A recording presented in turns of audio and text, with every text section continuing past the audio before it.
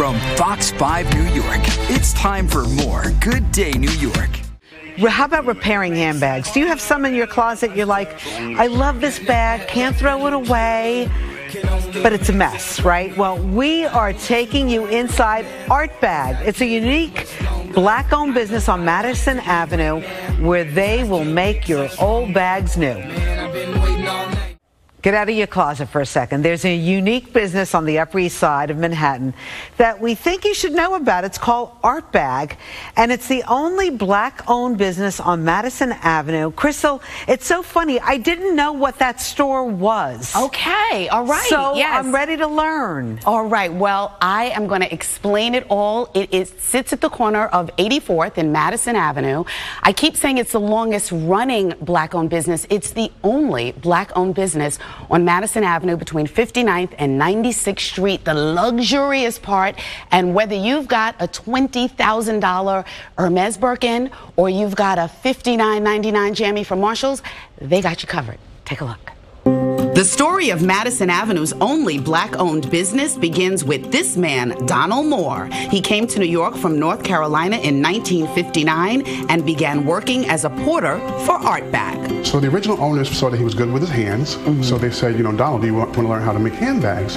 He said, sure. It sounds like a good idea. Because he knew in his mind that learning how to make handbags means that his salary would increase, he becomes more valuable to the company. By 1970, he got the owner to sell him a 5% share in the business. By 1988, he was a full partner, and in 1993, he took over the company. Chris, his son, is now the current owner. He says handbags are in his blood. At the age of 7, I began to help him make handbags. As much as a 7-year-old could. I began stitching. Oh, so my father said, oh, you can stitch. You can stitch pretty well. So let's see how you're doing in making a lining. So around 10, 11, I started making linings. After Chris graduated from college, he found himself back in the family business. One of the first things that I implemented was going to department stores and see if we can become their resource for handbag repairs. He snagged clients like Barney's and Bergdorf Goodman and built a reputation with luxury brands all along Madison Avenue. Artbag was loved by Hollywood legend Cicely Tyson, former First Lady Jackie O, and actress Judith Light. The Wall Street Journal acknowledges they give well-worn bags some TLC, and the New York Times calls them the Birkin bag mechanics. Chris inherited the business and his dad's work ethic. He recalls a time when his dad made him clean the store's bathroom. He's like, you know, I made you do that because you have to start where I started. Oh. You start from the bottom, you learn every layer, and then therefore you can appreciate the people that you give directions to, what they're going through. Nothing is below me to do because it's necessary. Chris says Artbag's repair work involves lots of zippers and handles. Our repair service goes from anything from minor stitching to total custom-made work and everything in between. More often than not, the first things that go on handbags are going to be the zippers because you ladies carry way too much in the bag. Way too much. You act like you know me. What do you mean? I know a lot. Trust me when I tell you. You do. It's so true. It's like the kitchen sink and a few more things. And a few more things, exactly. Yeah. But whenever a bag comes in for repair, say for a shoulder strap, we gauge our machine to the original designer's stitch mark. Oh. So it's time consuming, and that's why we charge a premium for what we do, because we do it well. No matter what style bag you have, Artbag has you covered. The second level is where all the magic happens. It's where artisans are hard at work transforming your handbag from something old into something new. And here's a tip: if you've got hand sanitizer, keep it away from your handbag. Hand sanitizer is alcohol-based. Yeah. And it can strip the leather from the handles.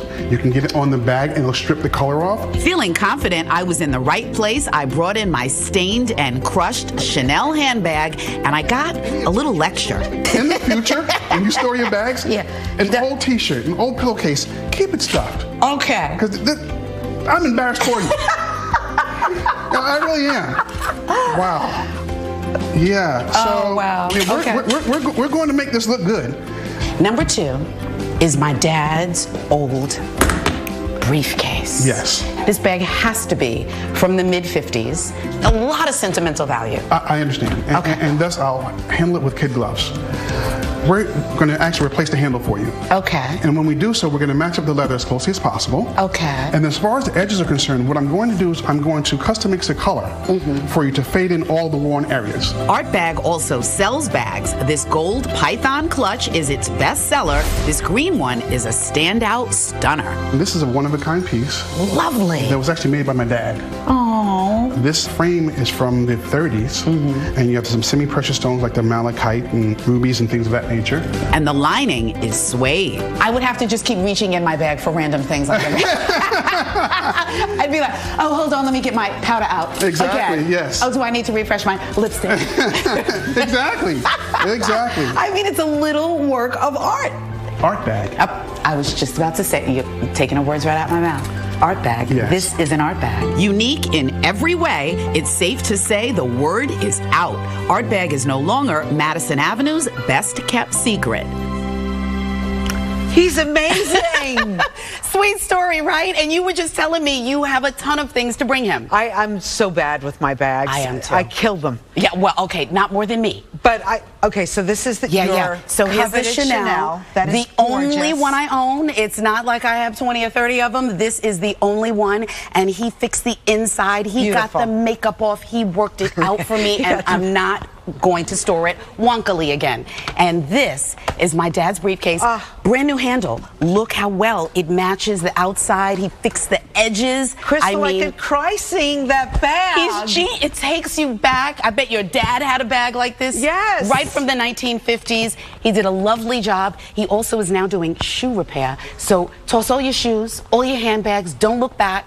Come back a week or two later. Brand new. I love it. Crystal, thank you so much. All right.